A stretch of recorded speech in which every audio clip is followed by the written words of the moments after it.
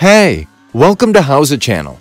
In today's tutorial, we will teach you how to insert watermark in Word 2019. Open the Word document. Go to the Design tab. Select Watermark at the end of the menu bar. Click on Custom Watermark.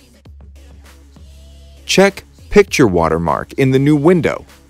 Click on Select Picture. Click on Browse next to the From the File option. Select your picture and click on Insert. Set Scale to Auto and uncheck Washout. Click OK. If you want to insert a text watermark, go to the Design tab.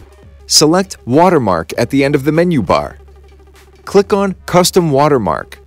Check Text Watermark.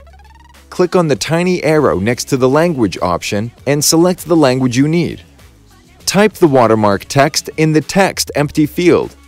Select the font of the watermark. Set the text size.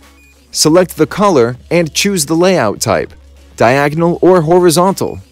Click OK. Thanks for watching the video. Please like it and let us know if you use any of our tips and tricks.